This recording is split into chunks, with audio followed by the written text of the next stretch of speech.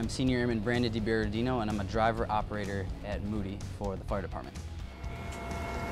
Well, we do at least one drill a shift, and that's either for new guys that are trying to move up, or just because most of the time Mr. Maples wants to see something new, or whoever the AC is, or station captain, and just to keep us, keep us loose and keep us trained up with what we do, and to have it smooth. That way, if you come off of a truck, you're going.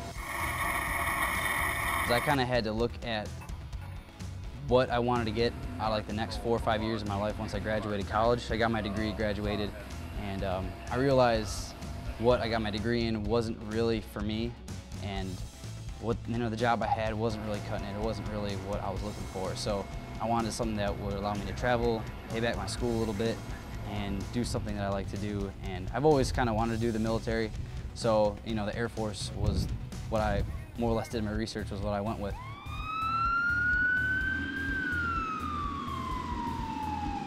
Our station life begins, we do 48s, so we do 2 days on, 2 days off. So once we come here, we're here for 2 days straight. So we live pretty close around each other for 2 days. We're like a big family. Got a gym, that's probably one of our biggest amenities, and that's where we go to blow off some steam, and that's kind of like, that's another thing that kind of brings us together, is like we'll go in there and motivate each other.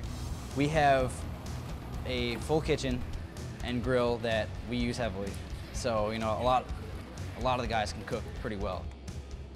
I love it, I absolutely love it, and it's given me a lot of great opportunities to get a good camaraderie with your shift. It helps you grow pretty quick, and it's all what you make of it, really. If you invest yourself, it's very, very rewarding.